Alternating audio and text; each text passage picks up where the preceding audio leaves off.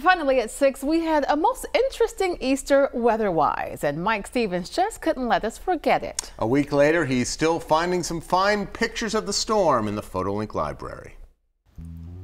Perhaps, as the little guy Carol Elliott found at Music Lakes may have, we awoke one morning wondering where spring went. When were the normal seasonal sounds replaced by the scraping metal against a snow-covered road in Eagles Mere, caught in passing by Rick Liebert? The white stuff covering the April cattail found by Mel Wolk, a snowy lilac bush from Nancy Scherer in Laceyville, this colorful bunch from Jim Novak in Alice Hollow.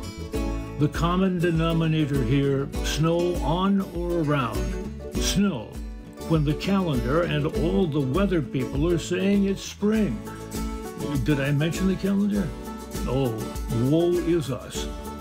But wait, dear viewer, and allow us to present snowy scenes like this from Carrie O'Grady.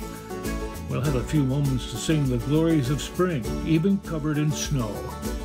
The white shoulders of a snowy road from Jessica Balchus of Catawissa. The road leads us through snow-covered patches here in Bear Gap with Mark Zanyich. Into falls caught by Sandra Wall. To Judy Ryder, April snow in Williamsport. The beauty in the spring snow brought to the yard of Karen Rakowski in Scott Township. Everywhere we turned, the winter and spring snow allowed us to see new sights. The Taylor Farm in Alice Hollow from Jim Novak of Rome. At Shunk, a scene passed 100 times becomes new and is captured by Sheila O'Brien of Orwicksburg. The long cold winter seems to linger as here in Lavelle, taken by Sally Slaughterback. But yet, there is the promise of better to come. Some light on the horizon, a sign of better days ahead.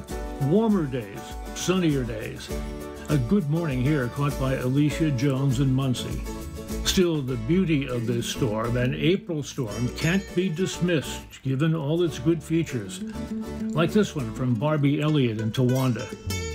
As with Monica Marzani near Lake Winola, it gave us a new look at a place suddenly tranquil, colorful, despite its whiteness, one to be held in our pictures for a long time to come. I'm Mike Stevens of the PhotoLink Library.